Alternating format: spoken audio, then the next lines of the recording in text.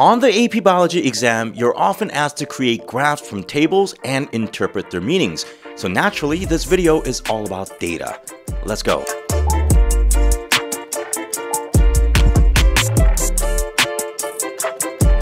Hey guys, this is Mikey from Avo Prep Academy, and on this channel we cover AP Biology content.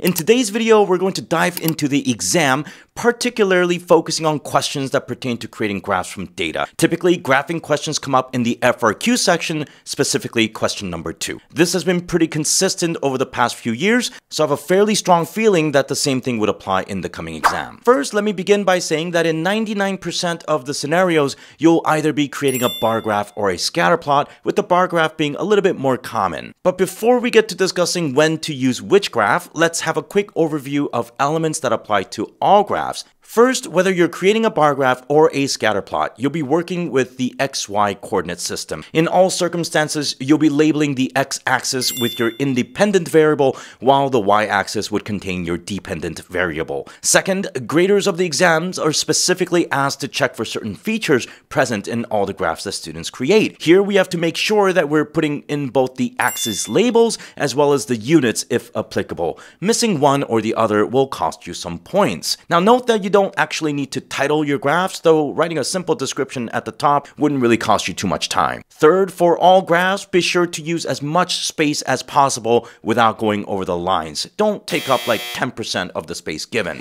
Okay, now that the basics are out of the way, let's talk about when to use which graph. The major difference between scatter plots and bar graphs comes down to whether the x-axis is a continuous variable or a discrete or categorical variable. Long story short, for continuous variables, we use a scatter plot, while for categorical variables, we would use a bar graph. Let's take a look at some examples. As we have just mentioned, the x-axis is our independent variable. So for instance, if a given experiment is testing the amount of enzymatic activity as a function of substrate concentration that increases in increments like shown here, then our independent variable is that substrate concentration, and is of course numerical and continuous. This means that we can make a claim about how enzymatic activity changes as we slide back and forth along the x-axis, even extrapolating or interpolating between the data points on hand. This is a case in which a scatter plot will be appropriate. Not that you would actually have to do this, but the creation of a regression line could even give you a linear function that could be used to estimate whatever our dependent variable would be given the input of some value in our independent variable. Next, let's take a look at an example of when a bar graph will be appropriate. In this example, we see that we're looking at 4 strains of bacteria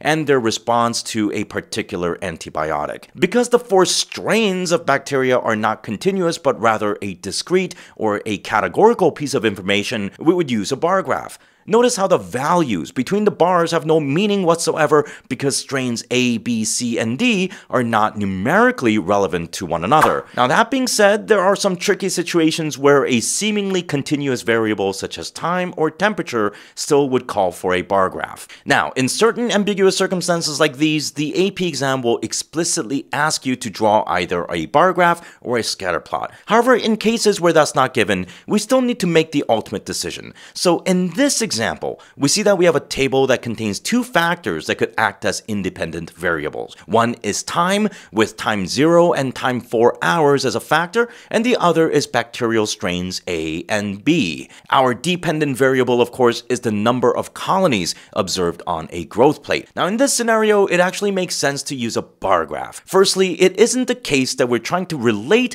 how the number of colonies change as a function of time, but rather time was used to indicate the before and after condition of the bacteria with respect to the antibiotic application. As a result, we're not so interested in what's actually happening between times 1 and 2. Secondly, we see that we have 2 columns of data to plot. In these cases, it's easy to simply draw 2 bars per x-axis category, placing both factors into a single graph. But this can create multiple possibilities. Here, you could use time as the major category along the x-axis, while using 2 bars to each indicate bacterial strains A and and B. Now, alternatively, you could use the bacterial strains A and B as your major axis labels while using the 2 bars to indicate time 0 and time 4. Regardless of which direction you go, be sure to include a legend that discerns the 2 bars and what they represent somewhere in your graph. Now let's actually take a look at some real-world examples from previous year's exams. In 2024, the exam asked you to construct a bar graph specifically for the data being presented. In this table, it's clear that we would have to choose whether we would use the temperature